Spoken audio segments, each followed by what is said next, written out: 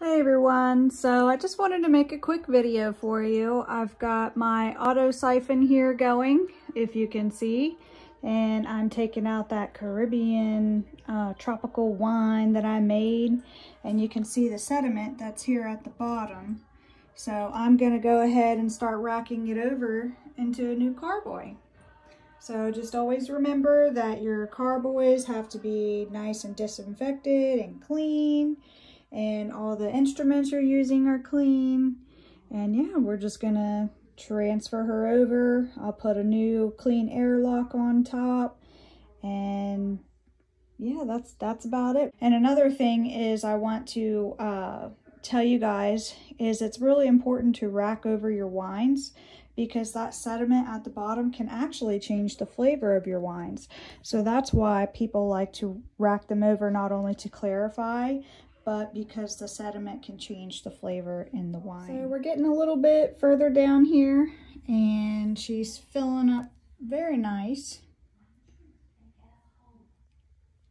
And while we're doing that, I'm actually going to go ahead and take a glass and savor the flavor.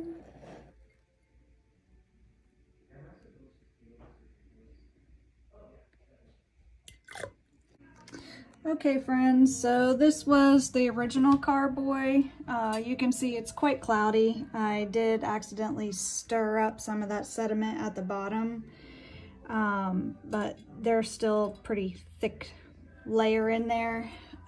So you can see now over here, this is cloudy again, because if I wouldn't have, stirred up the sediment on an accident, this probably would have been a little bit more clear. But that's okay. The sediment's going to fall again. This is going to keep clarifying. The only thing is I want to tell you about. So when you get to this gap, you're like, well, what the hell do I do now, right? Because you obviously can't put all that cloudy mess in there. So what you can do is actually go out and get yourself one of these juices, like as natural juice as possible that you can find. This one's a mango juice. And we can actually just kind of fill it up here a little bit more. It's not going to ruin the wine, and I mean, it's going to add more flavor to it. So you can be more picky with your wines, like as far as what type of juice you would like to put in there. And I guess it's kind of better than watering it down, right? So that's what I'm going to do. I'm going to add some of that mango juice in here. Okay, so you can see I put some of that mango juice in here, and that's it. So we will put a lovely airlock back on this. We'll clean out our other carboy here. Yes, we will clean that out, and then we will just let this keep clarifying again. And then when sediment falls back down, we'll just rack it over one more time if we need to. So that is it, everybody. I just wanted to show you that quick little process here. Goodbye, sediment. Goodbye, goodbye, goodbye. Also, we forgot to do a wine tasting. So, cheers to you. Look how pretty and clear that is. I can't wait to taste this and describe the flavor to you guys.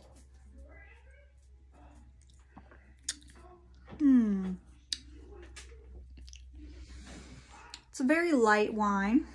I want to say it's kind of like a medium dry, which is nice. It's not like too sweet. It's a very palatable wine. When you drink it, your mouth just instantly starts to water. So it's got that little bit of a bitterness to it.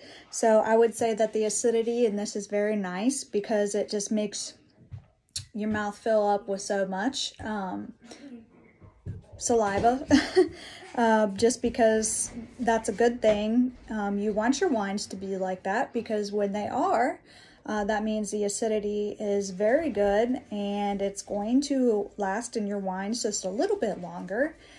When you do drink it, you do get the hints of the strawberry and mango, but when you smell it, you have that aroma of coconut behind it.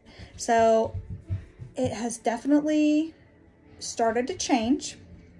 I can't wait to see now what the flavor is going to be, because I did add a little bit of mango juice in it, just to fill up the carboy a little bit.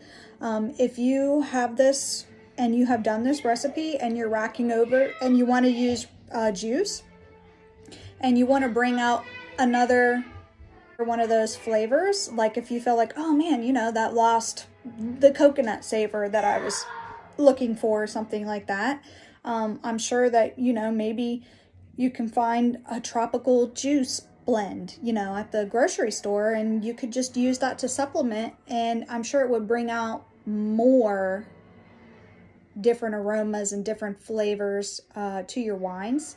I mean, to me, I think it's better to add a little bit of fruit juice than it is to top it off with water. I don't want to dilute it, right? But some people do. But I think putting in pure fruit juice, you know, it has sugar in it, sugar contents. That's another thing that you have to look out for, is when you're putting in some fruit juices, make sure they don't have certain chemicals in there that would inhibit your wines or ruin your wines, because there are certain chemicals, you know, that do that. But yeah, so it was good. I enjoyed it. I actually want to just keep sipping on it.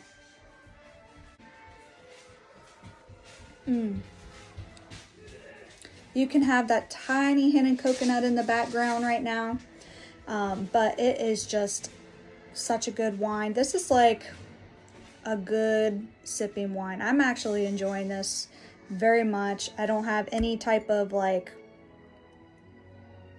regret, I guess you would call. There's no regret.